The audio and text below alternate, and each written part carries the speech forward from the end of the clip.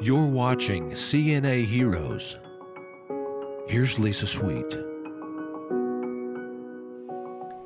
Welcome to CNA Heroes. I'm Lisa Sweet, co-founder of the National Association of Healthcare Assistants.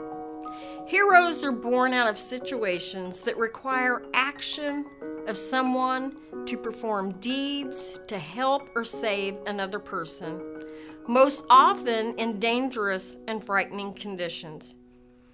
We are in dangerous and frightening conditions as we battle COVID-19 in nursing homes across the country. COVID-19 is often called the beast in healthcare. It is a cowardly virus, not even showing itself, making us fight an invisible enemy, and often coming for our residents in the middle of the night. And as with any battle, there are warriors and there are heroes. Valeria Viveros of Riverside, California, knew there were risks working in a nursing home amid the COVID-19 pandemic.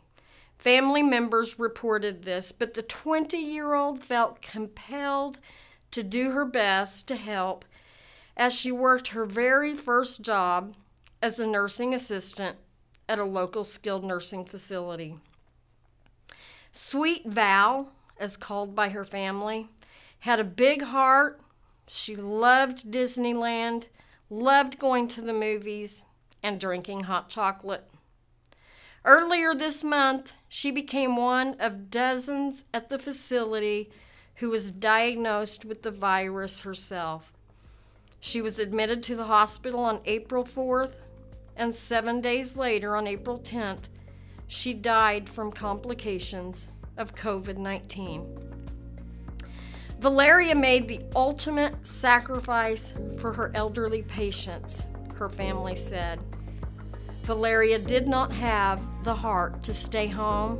She was driven to be with the elderly under her care at the skilled nursing facility in Riverside, in spite of the fact that several patients were infected with COVID-19. Valeria's family wants her remembered for her spirit of dedication and perseverance, her joy, and her sincerity and care for others. Everyone, please join me today in honoring the selfless service given to others and the beautiful yet short life of Valeria Viveros, CNA hero.